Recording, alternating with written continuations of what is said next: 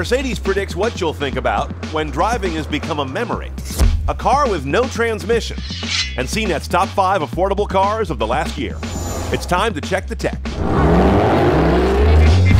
We see cars differently.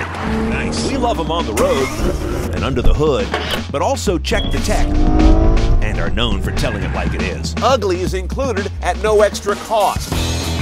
The good, the bad, the bottom line. This is CNET on Cars. Welcome to CNET on Cars, the show all about high-tech cars and modern driving. I'm Brian Cooley. Mercedes' F015 prototype car looks like it just drove in from the future, doesn't it? It is autonomous, self-driving. It is also a fuel cell car, but those are almost footnotes.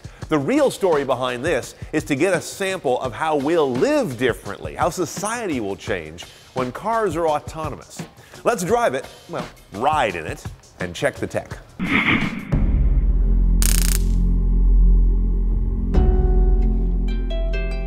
Let's face it, all that wood and leather and $6,000 audio upgrades are basically a way to make your time in prison more pleasant. You're still suffering under the tyranny of driving. You have to sit there and babysit a machine, the wheel and the pedals, over a repeated route of driving that is not very interesting day to day. This is what Mercedes is solving for, not self-driving. That we've already figured out. This is more about what happens after you achieve self-driving. How do you get real luxury out of that? And the answer is twofold. You get real space. Space is always equal to luxury. And you get your time back, the greatest luxury of all. Because mobility is, to be honest, is mostly stressful. To give the people the opportunity to relax, to have a private place while moving. Yeah, the people will be more friendly. Very simple. Better mood. And the changes in pursuit of that mission are clear even before you enter the F015. Notice the shape of the vehicle is very different than, let's say, a current S-Class. This is not about having several volumes, boxes as they call it, the 3-box design of most sedans today, but instead having what's called a monovolume, pushing the wheels way out to the ends and creating big spacious doors that open up to almost an entire open side of the car. Here's one of the very first sketches they did of it. And notice how similar it looks to a very old diagram above it. There is an ancient carriage from what, a couple hundred years ago, and notice how it's got some similarities to it. Get rid of incursions from wheel wells, drive shaft tunnels, nearby firewalls, and protrusions where gas tanks or batteries live. And let's give the passengers the prime space all to themselves.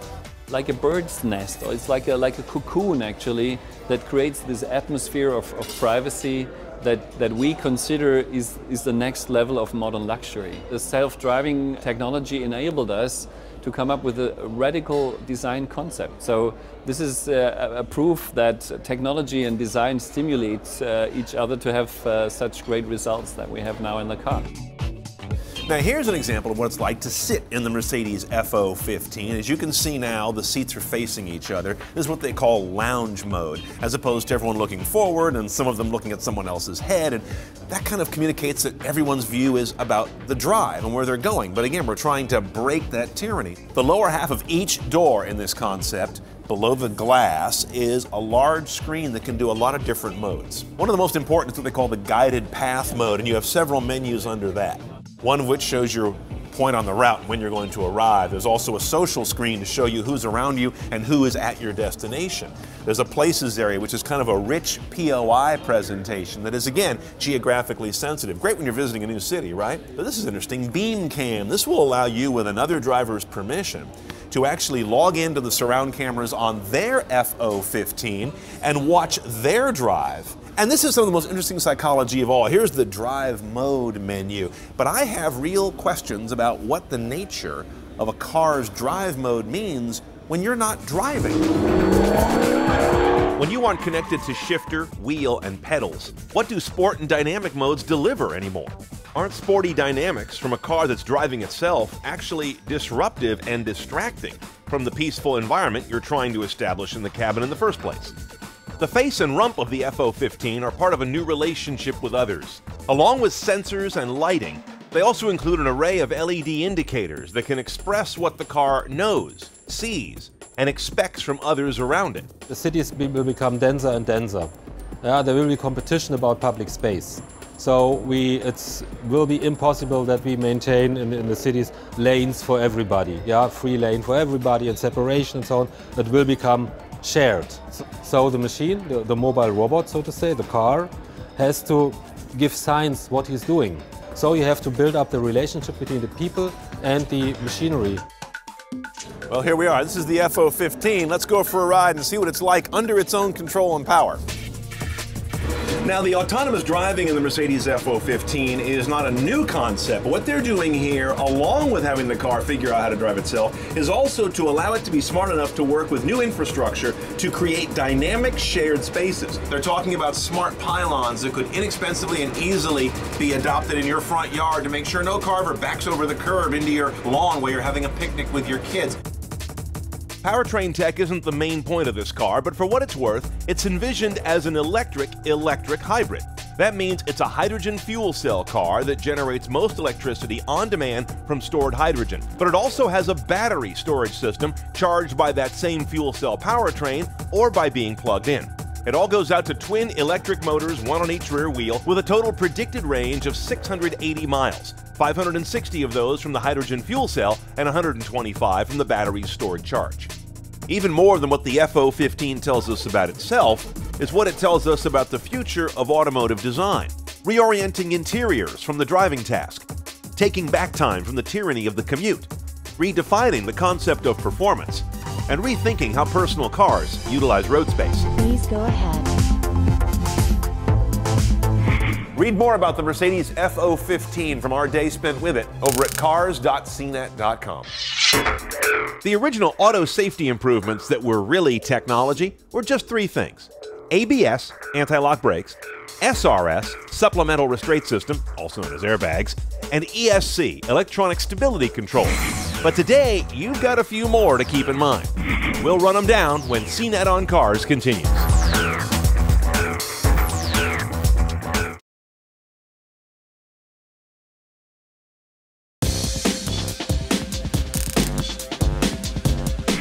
Here's your new safety tech checklist when buying a car. Rear cameras. They'll be mandatory in all new cars by May 2018. Meanwhile, they're becoming pretty common, but look for differentiating features like a variable angle rear cam, a front cam, or surround view cameras. Cross traffic alert. This warns of cars that are about to T-bone you as you creep out of a blind spot. If another vehicle is approaching from the side, the system notifies you with warning lights in the side mirrors and a warning beep. Adaptive or smart cruise control. This maintains not just speed, but the distance between you and the car ahead. Cruise control without this is beginning to seem like unguided missile mode. Forward collision technology. It'll either warn you, It lights up a warning on the dash and sounds an alarm to alert the driver to the vehicle ahead. There's the warning, or actually apply the brakes when you're closing too fast on something in front of you. and there's the auto brake. The vehicle stopped by itself. The insurance industry has found that either version of this can make a real difference in the rate of claims. Blind spot tech. Like forward collision, it will typically warn you of a car in your blind spot. You'll see an amber icon illuminated in the mirror to the same side as the overtaking vehicle. And on a few cars, it will take active measures to keep you from drifting into its path. Blind Spot Assist can take active measures. By applying the brakes on the wheels on the opposite side of the vehicle is steered out of the danger zone. Lane departure tech, also available as a passive warning or a corrective version. Note the calibration of this when you take a car on a test drive. This is set at the factory, and some are just sort of off. Adaptive headlights. These steer with a car's turn. They can buy you up to 15 feet of reaction time at 30 miles an hour. That's about 7 pedestrian whiffs, 6 more than you need to avoid hitting someone. Object detection. This calls out people or animals straying into your path, especially at night, that you may not see. A variant of this is night vision display, which gives you a real-time infrared view of the road ahead. With night vision, the driver sees approximately 3 times further than is possible with conventional low-beam lights. The display shows the driver a clear black and white image of the driving scene. Drowsiness warning. This one is still fairly rare. Drowsy driver alert systems use a variety of sensors and cameras to monitor your driving behavior. New innovations in this area are coming a few model years down the road. Most of these technologies are factory installed and not something you can retrofit. So it pays to double check if your next car offers them, or if the other car on your list does. Welcome back to CNET on Cars, coming to you from our home at the Mount Tam Motor Club, just north of the Golden Gate Bridge. Well, we cover a lot of transmission tech on this show because, frankly, in the last few years, there's been a lot of it to cover. But several of you wrote in about a transmission-less technology. Getting rid of the gearbox entirely, yet keeping the combustion engine. It's from a company called Koenigsegg. They're a boutique shop, Swedish. It's their direct drive platform. Just came out in prototype form at the Geneva Auto Show. It's not on the road yet, but it definitely is worth a look at, as it is their road to the future.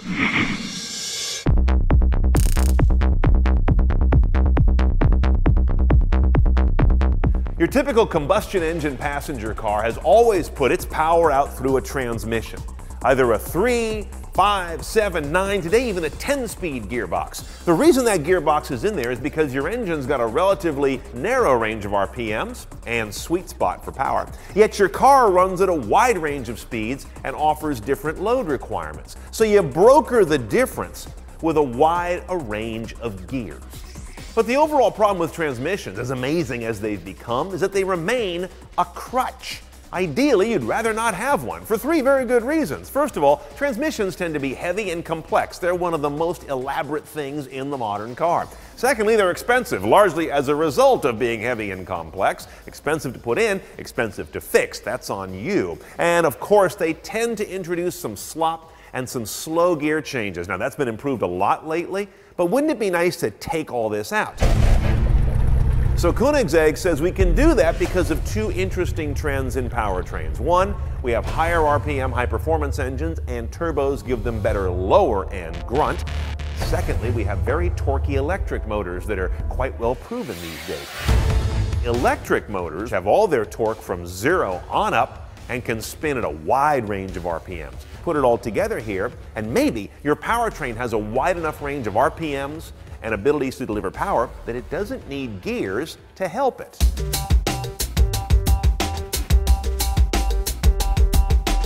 Let's take a look at how they lay that out. Here's the spine of the car. You can see you've got a vertical battery pack up in between the seats, basically. That brings you down to the turbocharged gas engine, which has an electric motor on the backside, turning the crank when it needs to.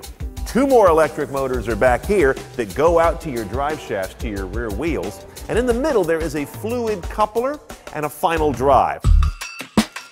Here's how that looks in a schematic. This fluid coupler and final drive do two important things. If you didn't have that, you'd have basically the automotive equivalent of a fixie, a fixed gear machine, and that's not really useful in the practical world.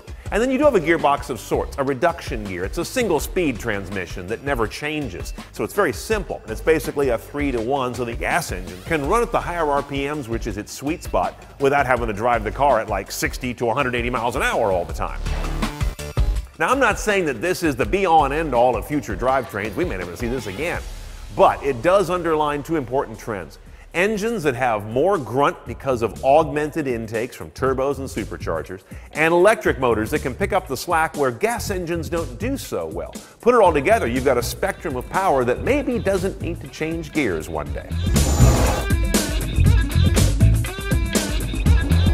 In a moment, big block versus small block, and 5 affordable cars CNET style, when CNET on Cars continues.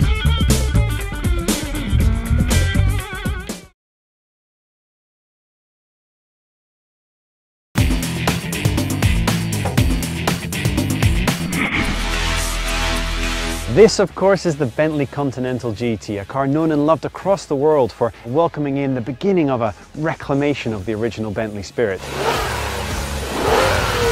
The most amount of power in the smallest amount of space for the best possible weight distribution. Find more from the XCar team of CNET UK at cnet.com/XCar. Welcome back to CNET on Cars. I'm Brian Cooley. Here's a part of the show we take one of your emails. This one coming in from Mohammed in Kuwait, who asks about engine blocks. He says, you always hear in car shows about muscle cars having big blocks or small block engines. What's the difference between them, he wants to know. How do you tell which is which? And how does a big block versus a small block affect performance and horsepower?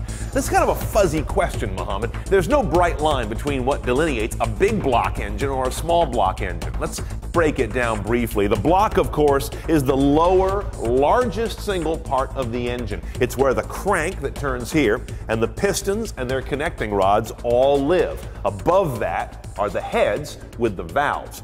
But back down here in the block region, here are two rules of thumb that make it a big block or a small block. First of all, what is the spacing between the bores, between each of these cylinders? If there's more space, it tends to be a big block. If they're tightly close together, it tends to be a small block. When they're closer and tighter, the engine is more compact, and yet it could have more heat generation between the cylinders, which could make it harder to manage. The second consideration is stroke. Stroke is how far up and down these pistons travel each cycle. If they travel more, you can get more displacement, have a bigger, more powerful engine for a given diameter.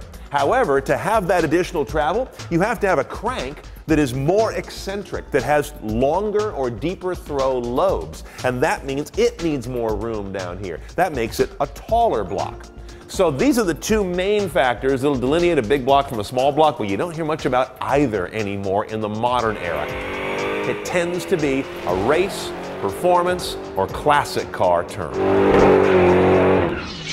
Now, I recently brought you our top 5 cars of 2014 as judged by CNET ratings, which quickly prompted many of you to write in and say, that's great. Now, how about something I can afford? We hear you.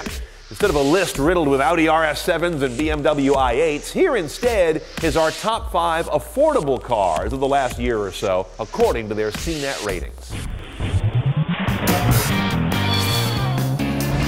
Now, this is by no means an exhaustive list of the entire market, but it does cover cars reviewed by CNET in the last year that came in under 25 grand with destination and got really great review scores. Basically 4 stars or more, or an 8.0 or higher, with one exception. You can find cheaper cars, by the way, but they don't hit the top scores that we give. I figured you wanted the good stuff. So let's go. I'm going to rank these based on that CNET score, but filtering in the MSRP to new ones that have hit. Number 5, the Ford Fiesta ST. Not quite an 8.0 score, you'll notice, but close enough to it for one of the hottest hatches on the market right now. About 200 horsepower and 200 pound-feet of torque from a little engine that delivers 2635 mpg. That's great.